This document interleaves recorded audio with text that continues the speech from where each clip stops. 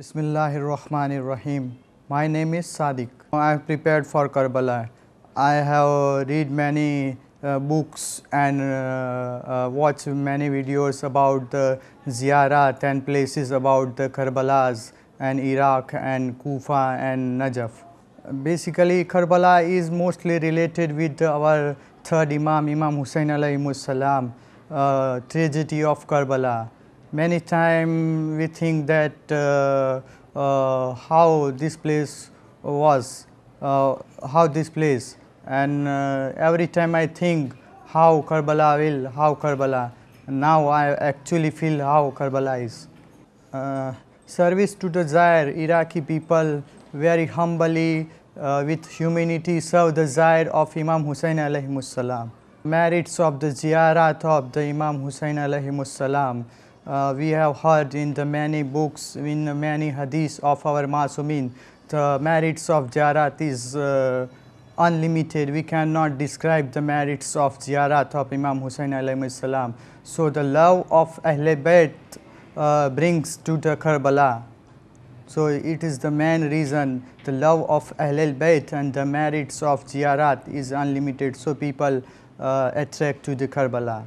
The spiritual food of the faith and the soul, physically and mentally, both we get here at Karbala. Of course, the house of Prophet Muhammad and his Ahlul Bayt is giving the spiritual things from his places. Main reason behind the tragedy of Karbala is the truth. Imam Hussein give his life and everything for truth and true Islam. He shows us to what is the true Islam and how to follow the Islam by his action and by his merits. Imam Hussein not fought only for one religion or for one community. He fought for the humanity, right of human, right of one person to another person. So it attracts to be unite with the other community and other religion, as Imam Hussein fought for the humanity. Karbala is not only for the one religion, also involved the political things, like Yazid is he's a king and he fought for injustice against the Yazid. So he give Imam Hussein alayhi salam give the right way to how to talk and communicate and fought against corrupted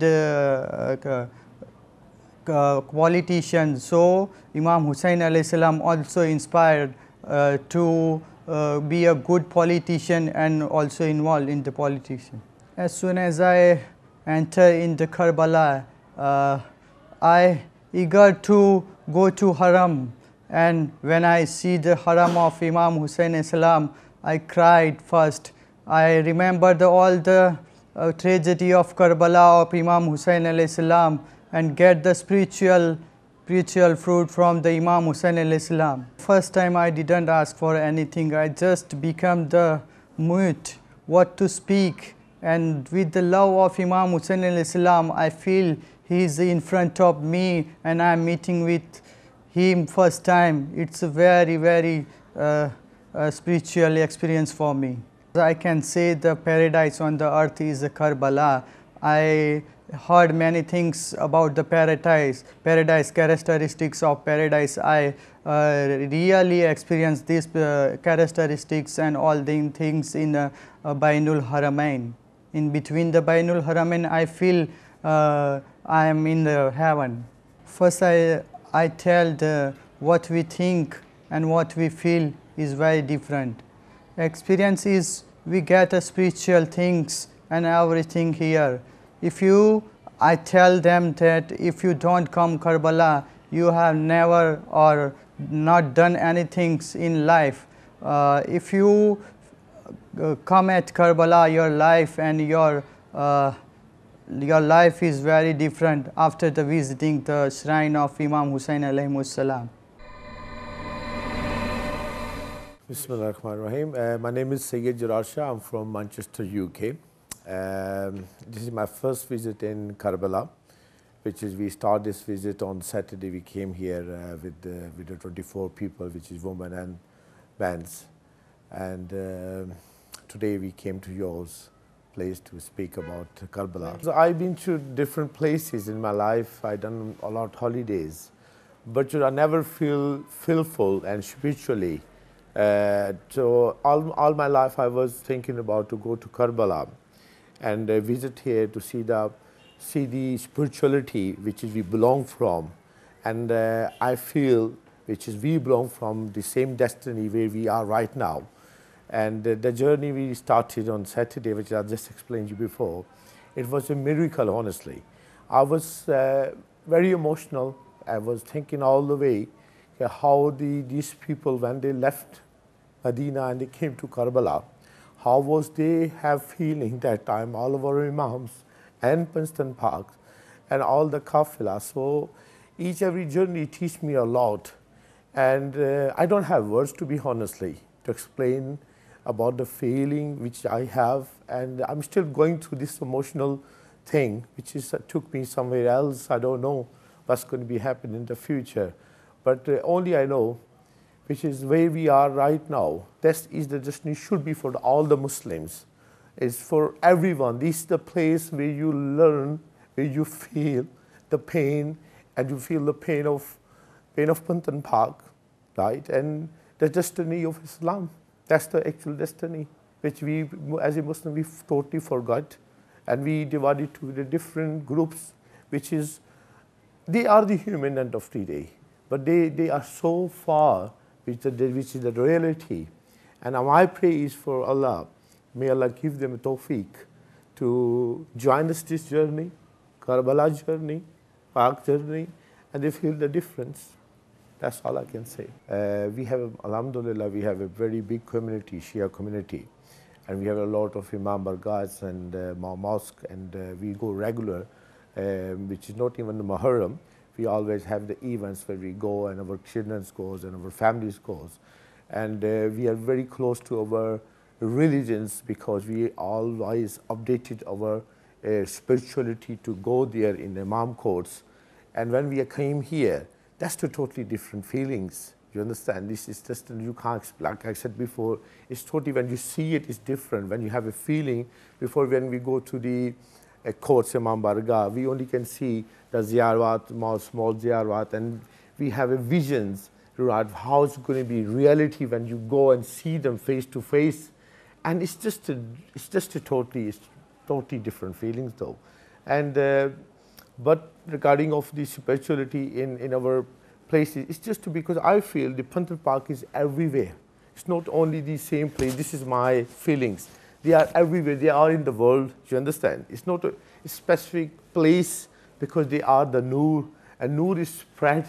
Noor is not for the one place. It's belong not from the one place. It's for everyone. It's for everywhere. That's my feeling is. You know, when I walk into the Karbala, when I walk into the Muharram, and when I see first time Rosa Al-Abbas Al-Amda, and I have the feelings like this is Jannat, this is heaven in the earth, and you can have the feeling there's angels around this area, and it's the smell of the atmosphere is totally like a heaven. It's not like you go to different places all over the world, very nice places where nice areas and there's artificial smells in there, which is totally different. But here you can feel it's a smell of Jannat, it's a smell of spirituality, it's a smell of Imam Parks, and you can see them presence here. It's all about how do you see them, you understand? It's not all about how you feel, it's about how do your faith is, how your emotion telling you. So that's the difference is, which is, I think, everybody who's belong from them, all the Shias, they have the feeling, they can see it, they can feel it. It's the only place, even I went to Umrah, we went to Hajj, right? There is a, alhamdulillah, there is a feeling there. But here is a two different feeling. One is a spirituality, one is a Mazlumiyat, one is a journey. The journey they start, we are still carry on that journey basically. That journey is never end. This journey is never end up in the day of judgment. And that's the difference That is the big difference in the two different spiritual places, which is one Kaaba, Medina, and Haram. And it's different, and like people ask, a lot of people saying when you go to Hajj, when you go to Kaaba, you have the different feelings. When you go to Medina, it's like a very calm feeling, very spiritual feeling. Because I always say, because the Islam starts from Pehle Bayt, and it starts from Hazrat Muhammad Mustafa sallallahu alaihi wasallam. So because they are blessed, they are blessed from Allah. So that's why it's a big difference when you go there, when you go to Medina and when you go to Ahle Bayt.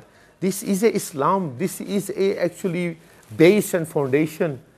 And this foundation, look how they spread. This Panthan Park is only 5 people, which we believe, they spread the Islam all over the world. Right? There is no only one place is designed by them, it's designed by for all the earth. You know, the education and the spirituality is two different things. Education can't tell you how do you feel. Education tells you how much you know what is happening. But the spirituality is totally different philosophy. It's a philosophy of how you related with them. Same like we have the family, we have a feeling for both them, and we see them, but some of people are very close to you, right? It's like you can call it soulmates, yeah? But some people in the family, you don't close to them. You understand? You still have the feeling for them, but spiritually, like a soul to soul, you don't connect it with them. Here I'm talking about soul. It's like you are only people who knows about the soul journey is, this is like we are here, we are just we are the people, but we have the soul in the same time inside us. And the soul journey is the most important journey in the world, because this body will just for the dunya, and we left our everything, including our body was going to be buried, but the soul is never died. Soul's always been here in this earth. Allah made these souls. So I feel our soul is born from the Ahle Bayt, and that's called spirituality. Yeah, you feel it. The feeling is not how you can tell people how do you feel, and you can't put it inside in the mouths or give it to them. It's just how do you feel. I always say, you know, when this Karbala is started from, it's my opinion, is from Hazrat Adam alayhi salatu wasalam. That things Karbala happened, the time is been made by Allah. Yeah, it's been written. It's been written how it's going to be happen. Then you feel the differentiate between the right path and the wrong path. So that's the journey. It's been started, like I said before, from the beginning. And when this happened, and I think this Karbala teaches you a lot lesson, even, you know, like humility, about the reality, about any prospect of them life. It will teach you a lot, which is you can't learn from the universities. University only teach you whatever accordingly. Whoever have the opinion, they write the books and they spread it to the world.